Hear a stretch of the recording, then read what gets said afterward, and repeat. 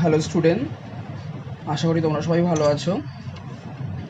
আমরা আজ class number 13 নিয়ে চলে এসেছি। দেখো, ক্লাস নাম্বার 12-এ আমরা লেন্স শুরু করেছিলাম। সেখানে আমরা কি পড়েছিলাম? সেখানে পড়েছিলাম যে লেন্স কি, লেন্স কয় প্রকার এবং লেন্সের বিভিন্ন প্রকারভেদ সম্পর্কে সেখানে আলোচনা করেছিলাম। আজ আমরা ক্লাস নাম্বার 13-এ পড়ব লেন্স সম্পর্কিত কয়েকটি তথ্য, অর্থাৎ লেন্সের বক্রতা কেন্দ্র, লেন্সের বক্রতা ব্যাসার্ধ, লেন্সের প্রধান অক্ষ,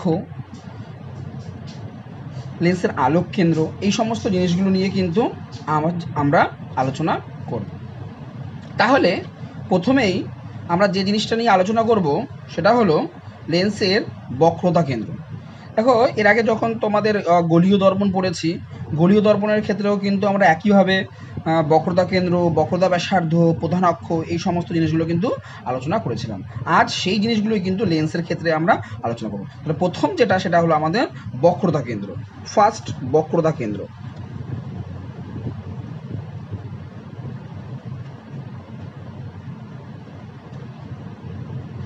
দেখো, এর আগে যখন আমরা গোলীয় দর্পণ পড়িয়েছিলাম তখন কিন্তু বক্রতা কেন্দ্র পড়েছিলাম, তোমরা জানো। তাহলে লেন্সের ক্ষেত্রে বক্রতা কেন্দ্র সংজ্ঞাটা আমরা কিভাবে দেব? বলছে লেন্সের দুটি তলই সাধারণভাবে গোলীয় হয়। ঠিক আছে, ভালো করে ভেবে দেখো। এবার তোমাদের মধ্যে কারো কারো প্রশ্ন আসবে, না স্যার আপনি তো আগের দিন সমতল উত্তল বা সমতল অবতল পড়েছেন, আমি সেই কেসেও আসবো। সাধারণতভাবে লেন্সের দুটি তল কিন্তু গোলীয় হয়। ঠিক আছে, ওই দুটি তল যে গোলক দুটির অংশ, তাদের কেন্দ্র দুটিকে লেন্সের বক্রতা কেন্দ্র বলা হয়। বোঝা গেল কি বললাম? বললাম যে লেন্সের দুটি তল সাধারণতভাবে গোলীয় হয়। ব্যাপারটা কীরকম? ধরো আমাদের এটা আমাদের কি লেন্স, এটা আমাদের কি লেন্স, এটা আমাদের হলো উত্তল লেন্স। তাহলে এটা একটা গোলীয় তল, তাই না?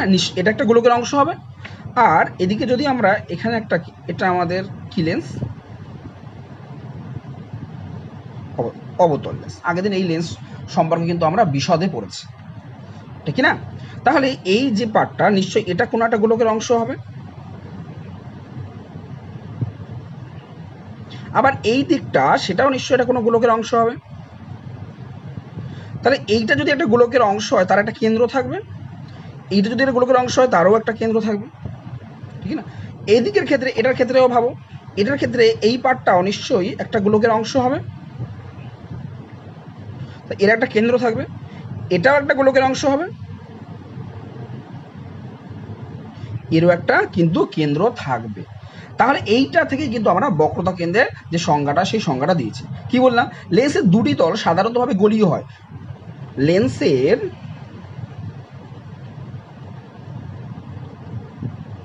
দুটি তলই সাধারণতভাবে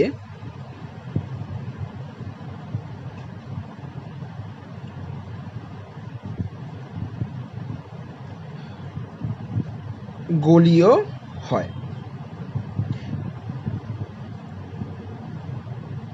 ওই দুটি তল যে গোলক দুটির অংশ,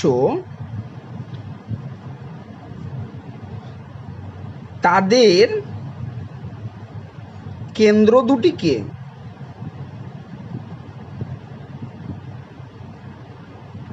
লেন্সের বক্রতা কেন্দ্র বলে।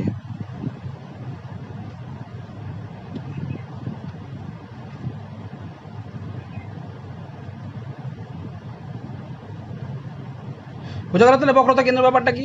বলছে লেন্সের দুটি তলই সাধারণতভাবে গোলীয় হয়, মানে এই যে দুটি তলই সাধারণতভাবে গোলীয় হয়।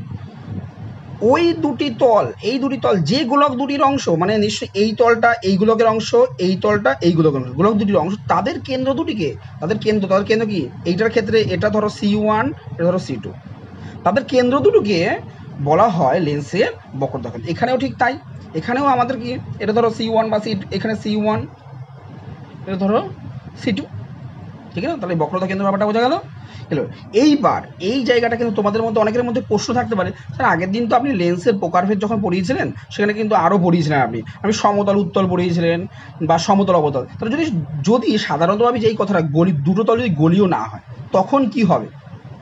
একদম ঠিক কথা, তখন কি হবে? এখানে বলে রাখি তখন হবে যে যদি লেন্সের দুটি তলই গলীয় হয় তাহলে তার বক্রতা কেন্দ্র কিন্তু সসীমে থাকবে, অর্থাৎ বক্রতা কেন্দ্র তুমি চোখে দেখতে পাবে। কিন্তু যেই কেসটা যদি কোনো একটি তল সমতল হয় তবে তার বক্রতা কেন্দ্র কিন্তু অসীমে হবে। তার মানে কি এইমাত্র ব্যাপারটা যেটা আমি কনফিউশন তোমাদের থাকবে বলেছিলাম যে ধরো তোমরা আগের দিন বলেছি স্যার আপনি তো পড়িয়েছিলেন যে একটা এইভাবে একটা লেন্স হতে পারে সমতল উত্তল বা সমতল অবতল, এই লেন্সগুলো হতে পারে, তাই না? সমতল অবতল বা সমতল উত্তল, যেটা এইটা আমাদের কি ছিল, এটা হলো আমাদের সমতল অবতল ছিল, ঠিক কি না? সমতল অবতল ছিল, সমতল অবতল। আর একটা ছিল সমতল উত্তল। সমতল উত্তল লেন্সটা কিরকম ছিল? এই যে সমতল উত্তল এই লেন্সগুলো তো ছিল, এগুলো আমরা তো পড়েছি, আমরা তো ফেলে দেওয়া জিনিস না, এগুলো তো পড়েছি। তাহলে এদের ক্ষেত্রে আমরা বক্রতা কেন্দ্র কি বলবো? আমি বলছি যে লেন্সের দুটি তল মানে যে এই যে দুটি তলই যদি গলীয় হয় তাদের ক্ষেত্রে কিন্তু যে বক্রতা কেন্দ্র দুটি পাবে সেটা কিন্তু তুমি সসীমে পাবে, এই যে সসীমে পেলে মানে দুটোই কিন্তু তুমি দেখতে পাচ্ছ। কিন্তু কোনো একটা লেন্সের যদি সমতল হয়, একটা তল যদি সমতল হয় সেক্ষেত্রে তার বক্রতা কেন্দ্র কিন্তু অসীমে থাকে, সেক্ষেত্রে তার বক্রতা কেন্দ্র তুমি পাবে না। শুধুমাত্র দেখো এই যে তলটা, এই তলটা একটা নিশ্চয়ই গোলকের অংশ, তার তুমি একটা বক্রতা কেন্দ্র পাবে, কিন্তু এই যে এই সমতলটা, সেই সমতলটার কিন্তু বক্রতা কেন্দ্র তুমি পাবে না। এখানেও ঠিক তাই, এই যে বক্রতলটা, এই তলটার তুমি কিন্তু বক্রতা কেন্দ্র পাবে, কিন্তু আরেকটা তো পাওয়ার কথা, এই যে সমতল এই দিকটার বক্রতা কিন্তু অসীম। তাহলে এখানে একটা ভেরি ভেরি ইম্পর্টেন্ট একটা পয়েন্ট তোমরা লিখে রাখো যে লেন্সের দুটি তল গলীয় হলে বক্রতা কেন্দ্র সসীমে থাকে। লেন্সের দুটি তল গলীয় হলে বক্রতা কেন্দ্র সসীমে থাকে।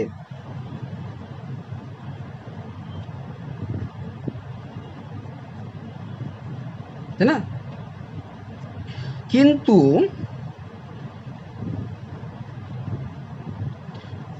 কোনো একটি তল যদি সমতল হয়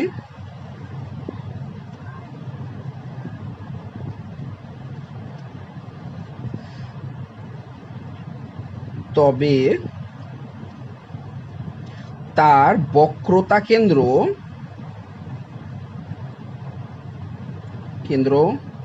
অসীমে হবে।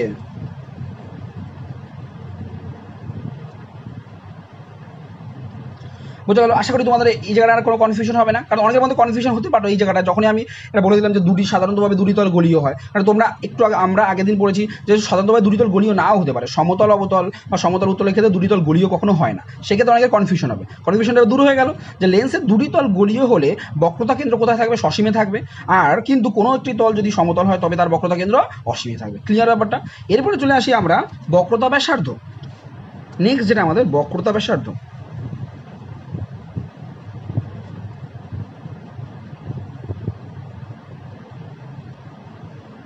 এইখানে হলো বক্রতা কেন্দ্র, এরপরে আমরা বক্রতা ব্যাসার্ধ।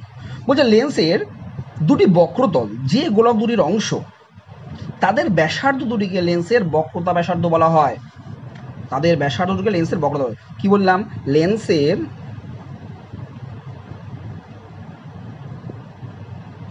দুটি বক্রতল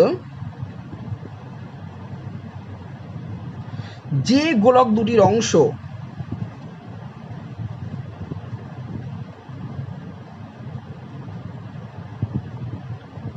লেন্সের দুটি বক্রতল যে গোলক দুটি অংশ তাদের ব্যাসার্ধ দুটিকে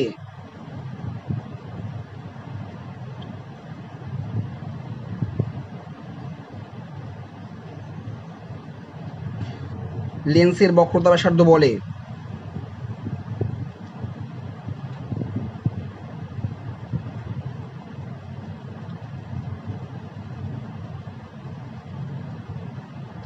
আবার এখানে অনেকের মধ্যে কনফিউশন তৈরি হবে যে স্যার লেন্সের দুটি তল বক্রতল যদি না হয়, খুব ভালো কথা, তাহলে কি হবে? তাহলেও হবে, অবশ্যই আমি সেটা বলবো যে হবে, অবশ্যই হবে।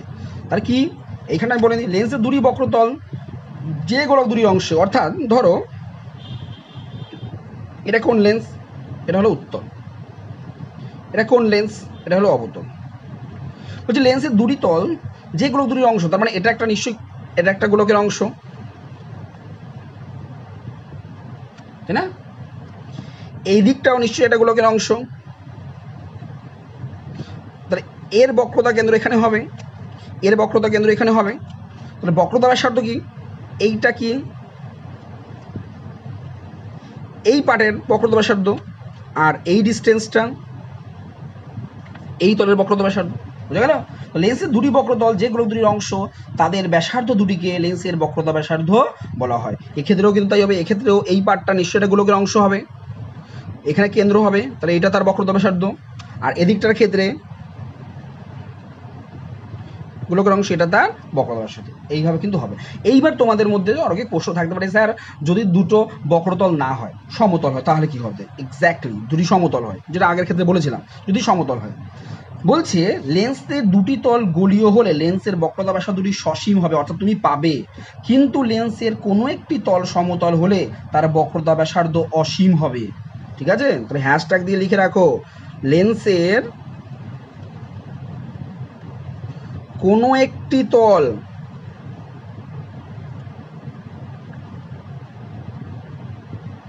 সমতল হলে তার বক্রতা ব্যাসার্ধ অসীম হবে।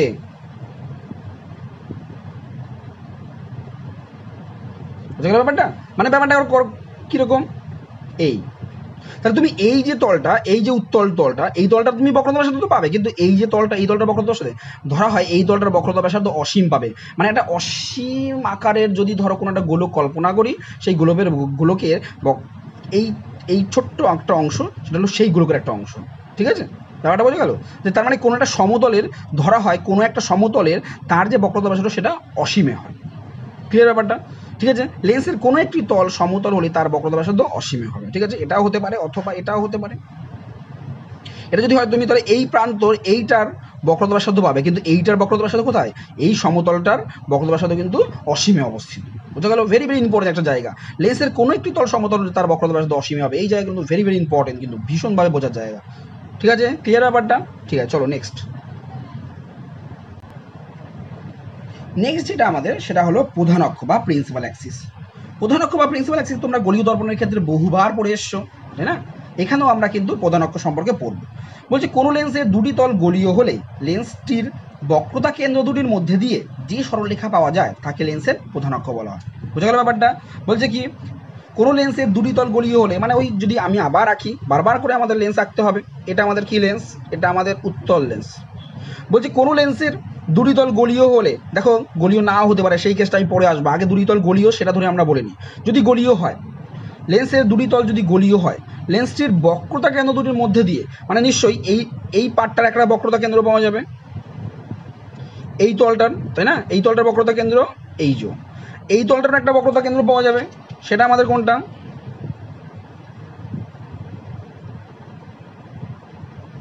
ধরো এইখানে। বলছে যে কোনো লেন্সের দুটি তল গোলীয় হলে লেন্সটির বক্রতা কেন্দ্র দুটির মধ্যে দিয়ে, অর্থাৎ বক্রতা কেন্দ্র দুটির মধ্যে দিয়ে যে সরলরেখা পাওয়া যায় তাকে লেন্সটির প্রধান অক্ষ বলা হয়। যে সরলরেখা পাওয়া যায় তাকে লেন্সটির প্রধান অক্ষ বলা হয়। এখানে ধরো এক্স ওয়াই হলো প্রধান অক্ষ। ব্যাপারটা বোঝা গেল? এটা হলো কোন লেন্সের ক্ষেত্রে? এটা হলো আমাদের উত্তল লেন্সের ক্ষেত্রে। অবতল লেন্সের ক্ষেত্রেও কিন্তু একইভাবে হবে, অবতল লেন্সের ক্ষেত্রেও একইভাবে হবে। নিশ্চয়ই এটা একটা গোলকের অংশ হবে, তার একটা বক্রতা কেন্দ্র থাকবে, এটা একটা গোলকের অংশ, তার একটা বক্রতা, তাদের যদি আমরা যোগ করে দিই তাহলে ধরো এটা এক্স, এটা ওয়াই, তাহলে সেটা হলো আমাদের প্রধান অক্ষ। ব্যাপারটা বোঝা গেল? তাহলে সংজ্ঞাটা দিই, আমরা কি বললাম? কোনো লেন্সের দুটি তল গোলীয় হলে, তাহলে কোনো লেন্সের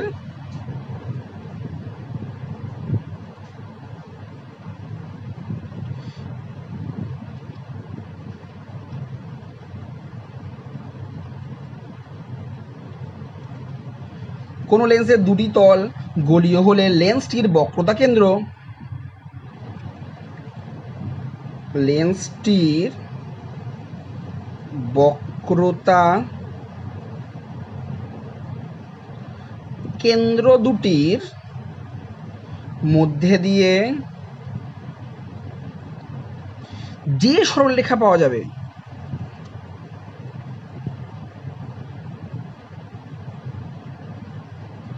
যে সরলরেখা যায় তাকে লেন্সের প্রধান অক্ষ বলে।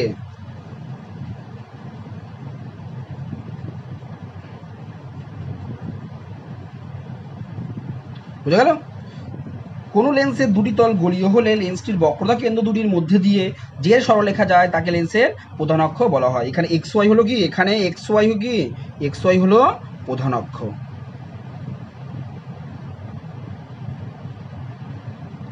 এইবার তোমাদের মধ্যে প্রশ্ন হতে পারে, স্যার লেন্সের দুটি তল যদি গলীয় না হয় তাহলে কি হবে? খুব ভালো কথা, যদি নাও তো হতে পারে, একদমই ঠিক কথা, নাও হতে পারে। যদি লেন্সের একটি তল গলীয় এবং অপর একটি তল সমতল হয় তবে গলীয় তলের বক্রতা কেন্দ্র থেকে সমতলটির উপর অঙ্কিত লম্ব রেখা হবে লেন্সটির প্রধান অক্ষ। বোঝা গেল? ধরো যদি লেন্সের একটি তল গলীয় একটি তল সমতল হয়, ঠিক আছে, যদি লেন্সের একটি তল গলীয় সমতল হয় তাহলে এই যে গলীয় তলটা নিশ্চয়ই একটা বক্রতা কেন্দ্র আমরা পাবো। এই গলীয় তলটার বক্রতা কেন্দ্র ধরো এরকম একটা পয়েন্টে পাবো, ঠিক না? গলীয় তলের বক্রতা কেন্দ্র পাবো। তাহলে এই যে বক্রতা কেন্দ্রটা পেলাম, সেই বক্রতা কেন্দ্রটা দিয়ে যদি এর উপর একটা লম্ব অঙ্কন করি, এই সমতলটার উপর একটা লম্ব অঙ্কন করি, তাহলে সেই লম্বটাই হবে এই লেন্সের প্রধান অক্ষ। অর্থাৎ লম্ব অঙ্কন যদি করি তাহলে সেই লম্বটা হবে লেন্সের প্রধান অক্ষ। বোঝা গেল ব্যাপারটা? যে দুটো তল যদি আমাদের গলীয় না হয়। যদি আমরা এটার ক্ষেত্রে ভাবি সমতল অবতল, এটার ক্ষেত্রে যদি ভাবি তাহলে কি হবে? তাহলে এটা কি, নিশ্চয়ই এটা একটা গোলকের অংশ, তার একটা বক্রতা কেন্দ্র থাকবে, বক্রতা কেন্দ্র থাকলো। তাহলে এই বক্রতা কেন্দ্র দিয়ে যদি এই সমতলের উপরে তুমি একটা লম্ব অঙ্কন করো তাহলে এই লম্বটা হবে কি? এই লম্বটা হবে তোমার প্রধান অক্ষ। বোঝা গেল ব্যাপারটা? Confusion clear? যদি দুটো তল আমাদের গলীয় না হয়, ক্লিয়ার? তাহলে আমরা যদি কি বলবো, আমরা যদি লেন্সের একটি তল গলীয় এবং অপর একটি তল সমতল হয়, যদি লেন্সের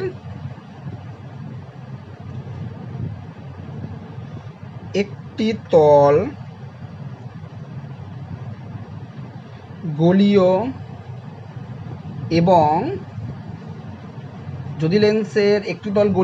এবং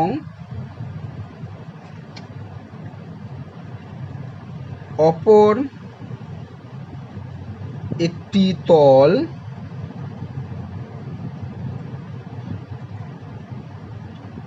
সমতল হয় তবে গলীয় তলের বক্রতা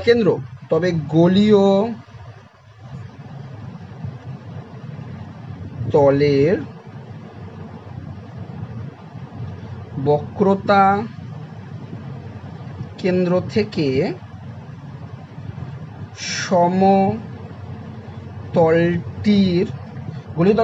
সমতলটির উপর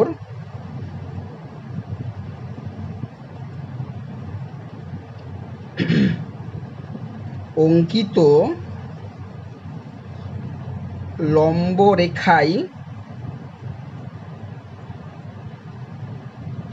হবে লেন্সটির প্রধান অক্ষ।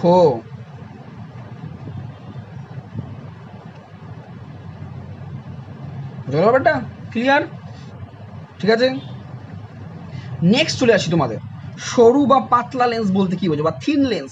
এটা কিন্তু তোমাদের এইখানে প্রচুর লাগবে এই চ্যাপ্টার। ইভেন তোমরা 11-12 যখন পড়বে সেখানেও কিন্তু এটা অনেকভাবে দরকার হবে, যে লেন্স সরু বা পাতলা লেন্স বলতে কি বোঝো।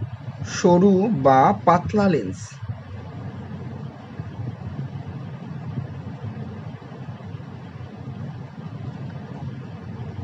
থিন লেন্স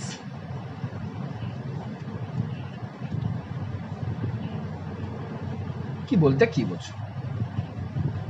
বলছে কোনো লেন্সের বেধ যদি তার দুটি পৃষ্ঠতলের বক্রতা ব্যাসার্ধের তুলনায় খুব ক্ষুদ্র হয় তবে ওই লেন্সটিকে সরু বা পাতলা লেন্স বলা হয়। ব্যাপারটা কিরকম, বলছি কোনো লেন্সের বেধ, ধরো এটা একটা কি লেন্স,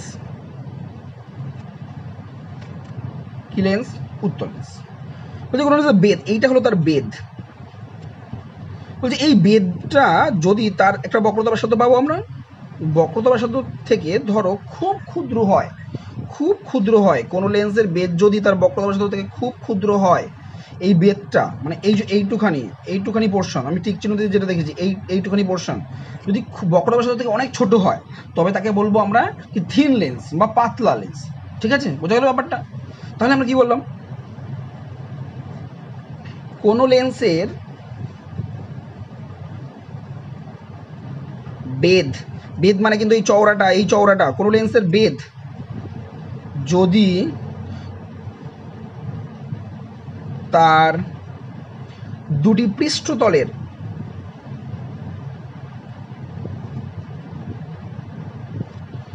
পৃষ্ঠতলের বক্রতা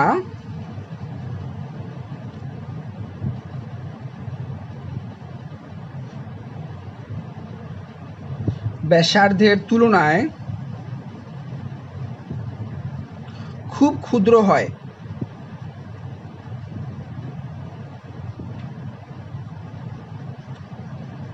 তবে ওই লেন্সকে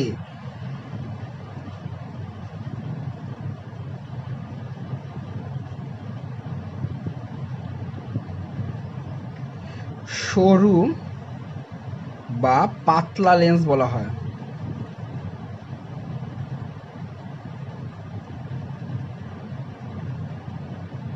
ব্যাপারটা বোঝা গেল? কখন আমরা সরু লেন্স বলবো, যখন এই বেধটা এর বক্রতা ব্যাসার্ধের তুলনায় অনেক ছোট হবে, মানে ধরো এইরকম। তাহলে ধরো এটাকে যদি আমি এরকমভাবে একটা গোলকের অংশ আঁকি, তাহলে এর বক্রতা ব্যাসার্ধ এই, তাহলে এর তুলনায় দেখো বেধটা অনেক ছোট, তাই না? এইরকম যদি গেছে খুব পাতলা লেন্স। বলছি কোনো লেন্সের বেধ যদি তার দুটি পৃষ্ঠতলের বক্রতা ব্যাসার্ধের তুলনায় খুব ক্ষুদ্র হয়, তবে ওই লেন্সকে সরু বা পাতলা লেন্স বলা হয়। ক্লিয়ার ব্যাপারটা? চলো এইবার আমরা ভেরি ভেরি ইম্পর্টেন্ট একটা জায়গায় আসবো, সেটা হলো লেন্সের আলোক কেন্দ্র বা অপটিক্যাল সেন্টার। ভীষণ ইম্পর্টেন্ট একটা জায়গা লেন্সের আলোক কেন্দ্র। এবার যেটা আমি আলোচনা করবো লেন্সের আলোক কেন্দ্র। লেন্সের আলোক কেন্দ্র বা অপটিক্যাল সেন্টার ব্যাপারটা কিন্তু ভেরি ভেরি ইম্পর্টেন্ট জায়গা, খুব ভালো করে বুঝবে। ধরা যাক কোনো একটি আলোক রশ্মি, ধরো এটা লেন্স,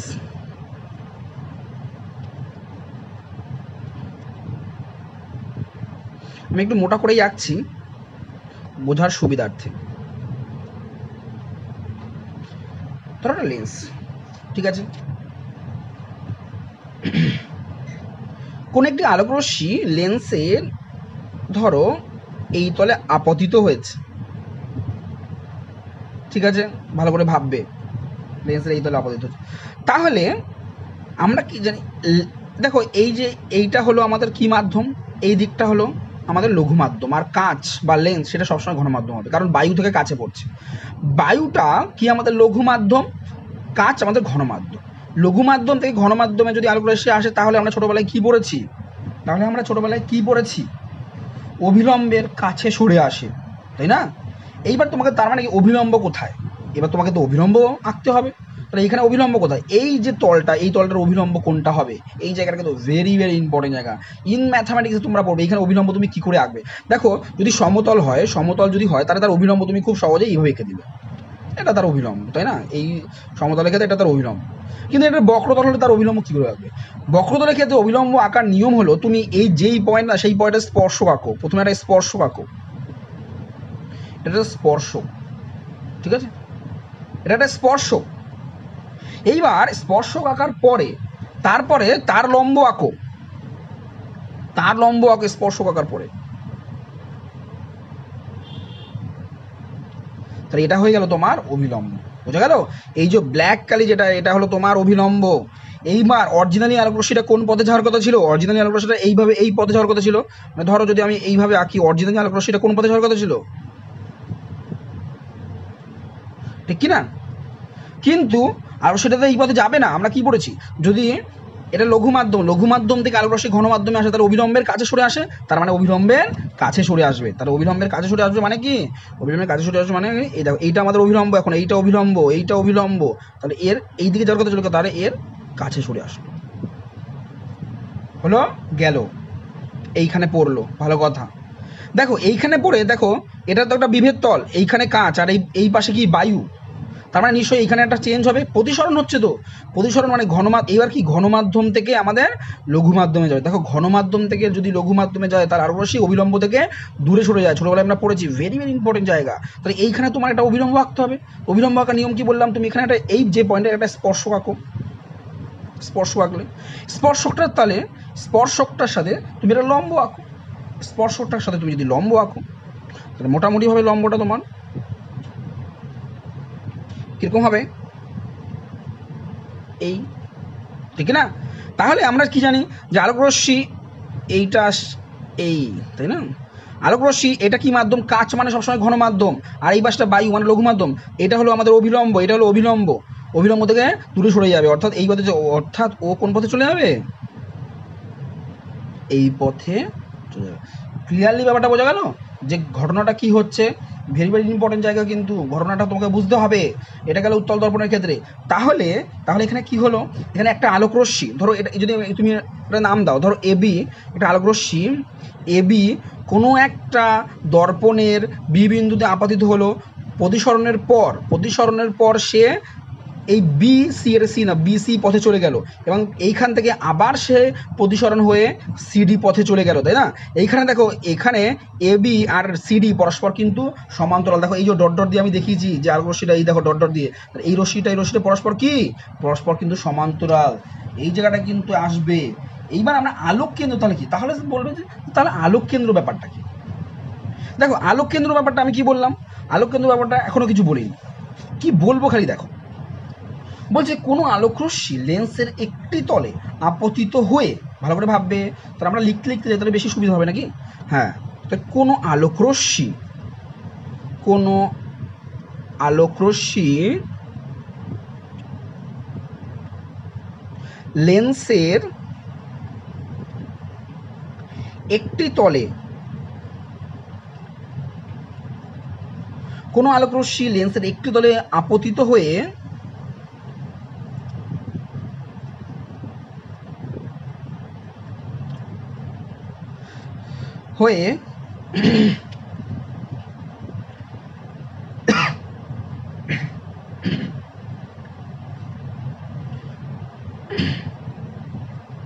লেন্সের মধ্যে দিয়ে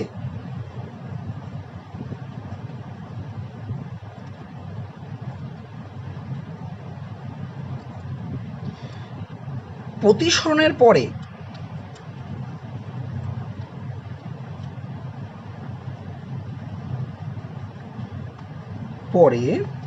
আপতিত রশ্মির, আমি বুঝিয়ে দিচ্ছি ব্যাপারটা, আপতিত রশ্মির সমান্তরাল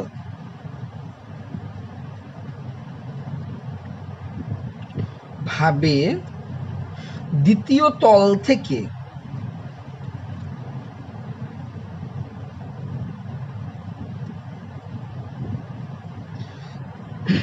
নির্গত হলে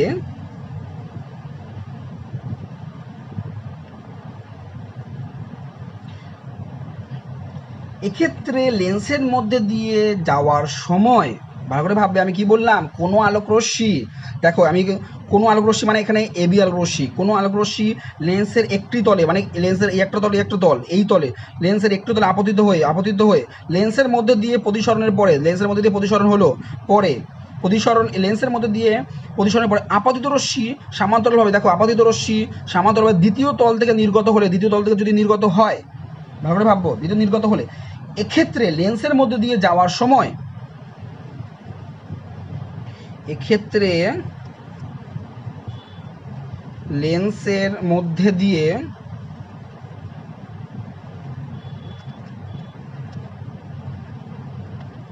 যাওয়ার সময়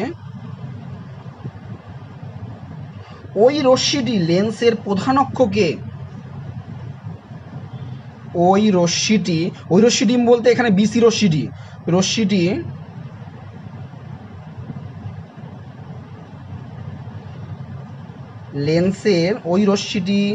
লেন্সের প্রধান অক্ষকে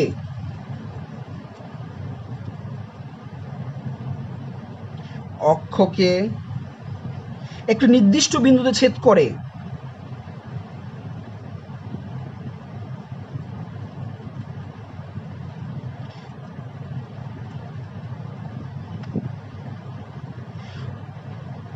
এই ছেদ বিন্দুকে বা এই বিন্দুটাকে লেন্সের আলোক কেন্দ্র বলা হয়। এই বিন্দুটাকে লেন্সের আলোক কেন্দ্র বলা হয়।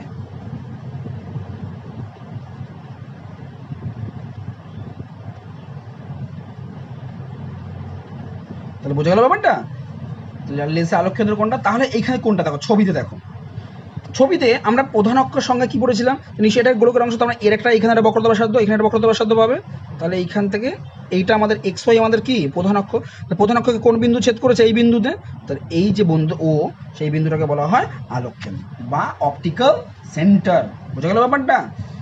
ক্লিয়ার তো ব্যাপারটা? কোনো আলোক রশ্মি লেন্সের একটি তলে আপতিত হয়ে লেন্সের মধ্যে দিয়ে প্রতিসরণের পর আপতিত রশ্মির সমান্তরালভাবে দ্বিতীয় তল থেকে নির্গত হলে এক্ষেত্রে লেন্সের মধ্যে দিয়ে যাওয়ার সময় ওই রশ্মিটি লেন্সের প্রধান অক্ষকে একটি নির্দিষ্ট বিন্দুতে ছেদ করে। ওই বা এই বিন্দুটাকে লেন্সের আলোক কেন্দ্র বলা হয়। তাহলে এখানে ছবিতে কি দেখছি? ছবিতে এখানে কি, তোমরা ছবিতে একটু দেখো, ছবিটা তোমরা আগে এঁকে নেবে। এখানে কি এ বি আমাদের কি ছিল? আমাদের এ বি আপতিত রশ্মি, তাই না? আপতিত রশ্মি, দেখো তোমরা এ বি আমাদের আপতিত রশ্মি, তাই না? সিডি হলো আমাদের কি নির্গত রশ্মি দ্বিতীয় তল থেকে। এখানে সিডি কি আমাদের নির্গত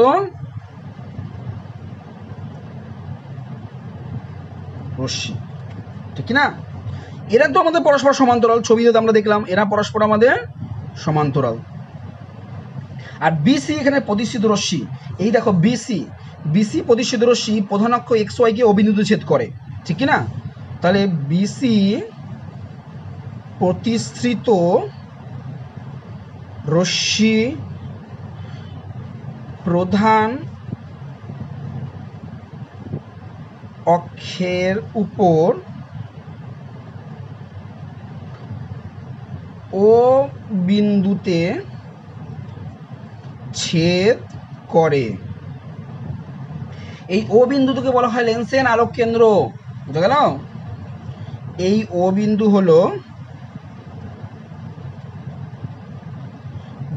হলো লেন্সের আলোক কেন্দ্র।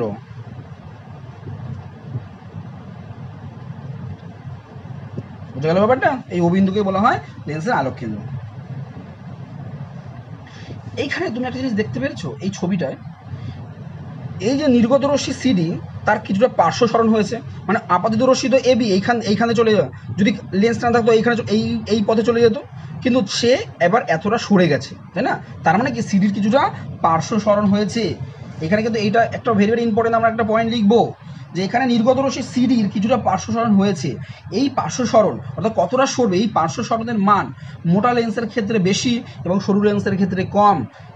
হ্যাশট্যাগ দিয়ে লিখে রাখো। এখানে সিডি নির্গত রশ্মির কিছুটা পার্শ্ব সরণ হয়েছে,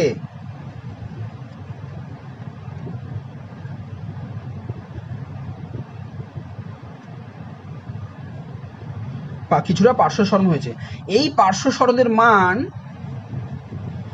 এই পার্শ্ব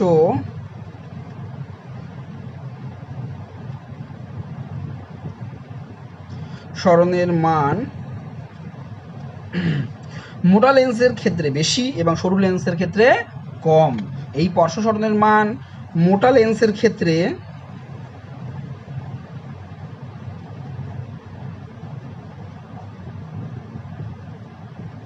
বেশি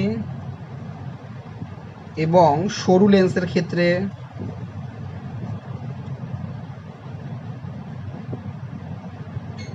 কম। এটা কিন্তু একটা ইম্পর্টেন্ট পয়েন্ট, এটা কিন্তু মাথায় রাখবে। এই পার্শ্ব সরণ কতটা পার্শ্ব সরণ হবে তারা কিন্তু ডিপেন্ড করে কতটা মোটা লেন্স তার উপর, ঠিক আছে। যদি মোটা লেন্স হয় তাহলে পার্শ্ব সরণ বেশি হবে, যদি সরু লেন্স হয় পার্শ্ব কম হবে, ঠিক আছে।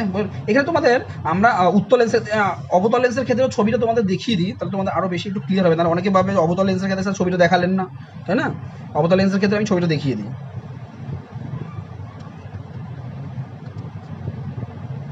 একটু মোটা করেই আঁকছি ব্যাপারটা। এটা অবতল লেন্স, ঠিক কি না।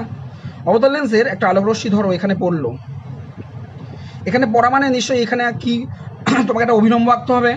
অভিলম্ব না আঁকলে তো তুমি বুঝবে না। তাহলে অভিলম্ব তুমি কি করে আঁকবে?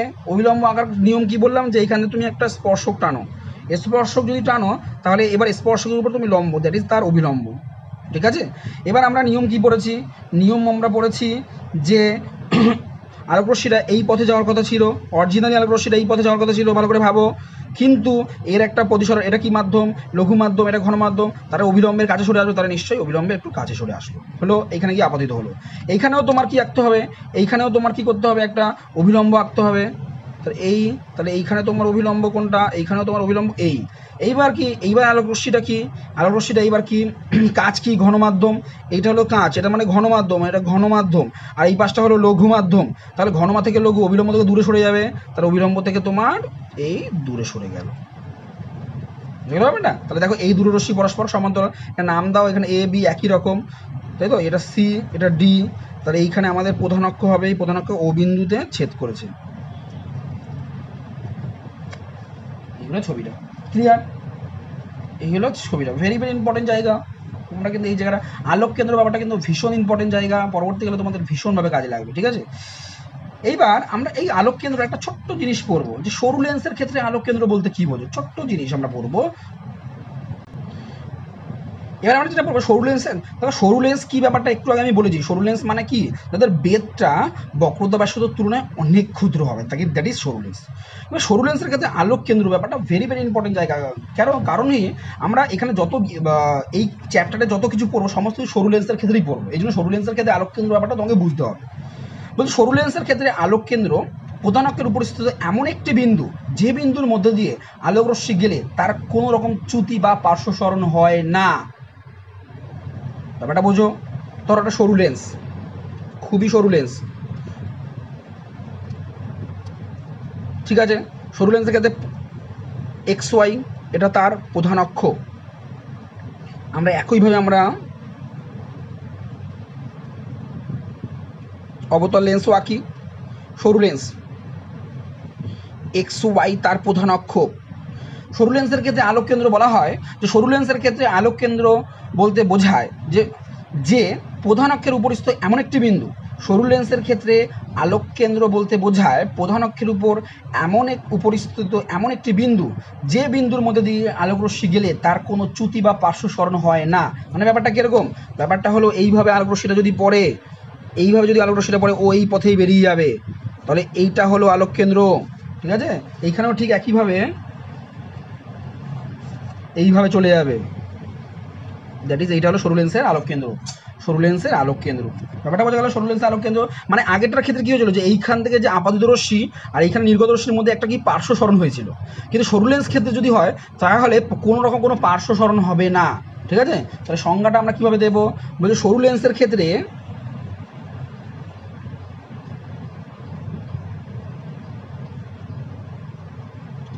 সরু লেন্সের ক্ষেত্রে আলোক কেন্দ্র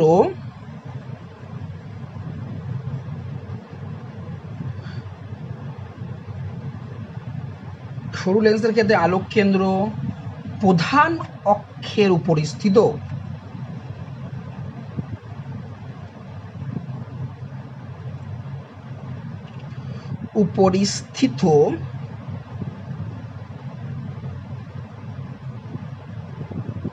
এমন একটি বিন্দু,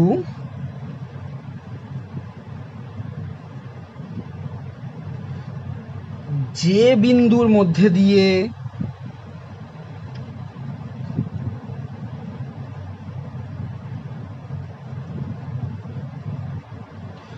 আলোক রশ্মি গেলে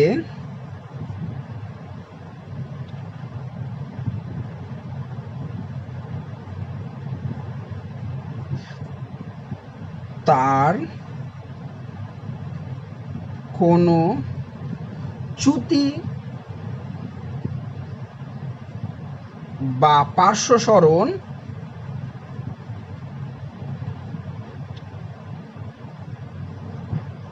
হয় না। বুঝতে পারবেন না? তার কোনো চ্যুতি বা পার্শ্ব, এই যে দেখো এই যে আলোক রশ্মিটা ডাইরেক্ট বেরিয়ে গেল, ঠিক আছে? অর্থাৎ আলোক রশ্মি সোজা পথে লেন্সের ভিতর দিয়ে চলে যাবে, অর্থাৎ আলোক রশ্মি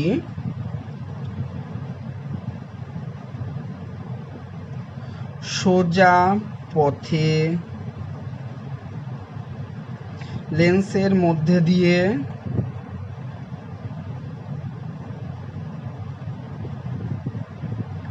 চলে যাবে। বুঝলে ব্যাপারটা? ভেরি ভেরি ইম্পর্টেন্ট একটা জায়গা। যে সরু লেন্সের ক্ষেত্রে আলোক কেন্দ্র বলতে কি বোঝো? মোটা লেন্সের ক্ষেত্রে কি হয়েছে? মোটা লেন্সের ক্ষেত্রে কিন্তু একটু পার্শ্ব সরণ হয়েছিল, কিন্তু সরু লেন্সের ক্ষেত্রে কিন্তু কোনো পার্শ্ব সরণ হয়নি। অর্থাৎ আমরা কি বলবো, সরু লেন্সের ক্ষেত্রে আলোক কেন্দ্র প্রধান অক্ষের পরিস্থিত এমন একটি বিন্দু, যে বিন্দুর মধ্যে দিয়ে আলোক রশ্মি গেলে তার কোনো চ্যুতি বা পার্শ্ব সরণ হয় না, অর্থাৎ আলোক রশ্মি সোজা পথে লেন্সের মধ্যে দিয়ে চলে যাবে। এই গেল আজকের মোটামুটি আমাদের topic, very very important topic আলোক কেন্দ্রটা। এইটা কিন্তু তোমরা একটু ভালো করে পড়বে। নেক্সট দিন আমরা লেন্সের অভিসারী এবং অপসারী ক্রিয়া নিয়ে দেখা হবে আমাদের, ঠিক আছে? ততক্ষণের জন্য আমাদের গুড বাই।